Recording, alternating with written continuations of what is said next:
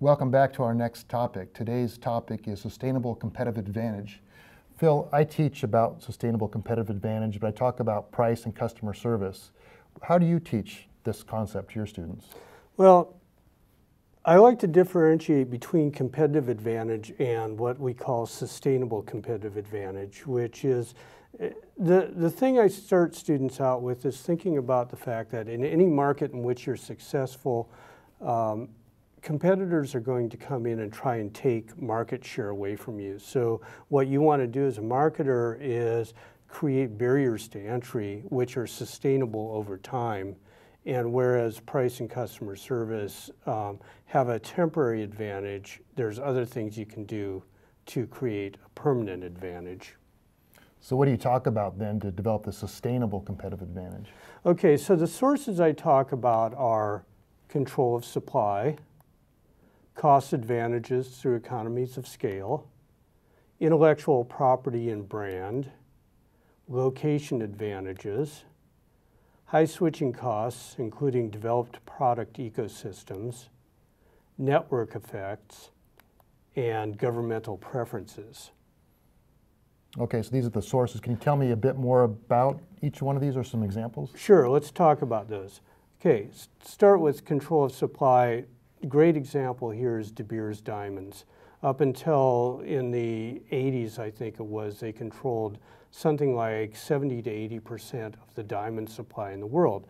That allowed them to effectively set price and control distribution of diamonds. So that gave them a sustainable advantage that nobody could overcome because of their control. Economies of scale is this idea of if you're bigger, you can drive down the unit cost of your product. And so I like the idea of thinking about a big box store like Home Depot versus your corner hardware store. Home Depot can buy in bulk and undercut the price of the corner hardware store. And as we've seen over the last 20 years, a lot of the big box stores have put the small merchants in downtowns out of business over time. Brand is another sustainable competitive advantage. This is the idea people hold in their minds of your product or services, and because they're protected by intellectual property, they are sustainable.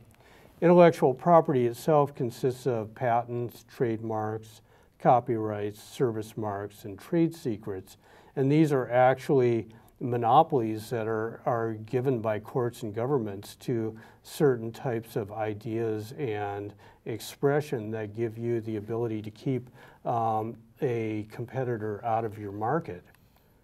Location advantages, here I have an example of a mall. If I'm the Sears store that has the anchor point in this mall, then nobody else can come in and get that best spot in the mall. So I have an advantage that's permanent because nobody else can take my spot. High switching costs, the example I love to use here is cellular phones. We all know what happens when you try to switch out of your cellular phone contract. You know, they take you for a couple $100 in, you know, cancellation fees or whatever. So they create these high switching costs that makes it difficult to move away into a new product, and it creates a barrier to entry for new companies. Network effects is an interesting one. So I'm using the idea of Facebook versus Google Plus here. Some people might argue that Google Plus actually has superior features to Facebook, and yet most people have Facebook accounts, fewer people have Google Plus accounts, and the reason is because you know your friends are on Facebook. So the network is bigger, you get more value out of the network because the network is bigger. Government preferences, I like to think about China here. China has a policy which encourages government agencies and government-controlled businesses to buy Chinese-made automobiles. That effectively allows the Chinese companies to have a barrier to entry for foreign companies that gives them an advantage in the marketplace. So those are the ones that I usually talk about. Good, that helps me understand sustainable competitive advantage much better.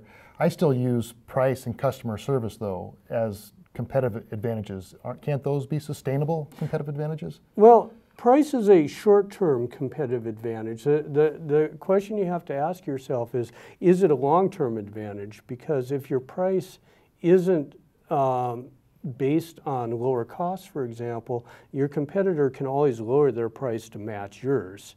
So they can take that advantage away from you fairly easily. Customer service, I kind of think of it in the same way. I can be Les Schwab and I can have the idea of I have superior customer service. People run out into the parking lot to help people when they pull up. They do like free repairs on tires. They have coffee in the lobby and all that. But all of that is things that can be copied by a competitor if they want to. Now there is some brand identity there, which is important, but the service itself is not sustainable absent other advantages. So let me ask this question. I can see how sustainable competitive advantage would be important to an Intel or really big corporations. Mm-hmm.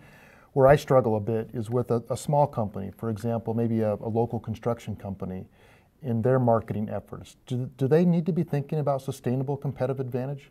Absolutely, probably even more than the Intels of the world, because if you're a construction company, you have to think there are not one or two, but 40 or 50 other construction companies that are out there hungry for their business. So how do you differentiate yourself from those other companies in such a way that you can create an advantage that keeps them from moving into your marketplace? Good. That gives me a lot to think about. Thanks. Okay. Thanks. You're welcome.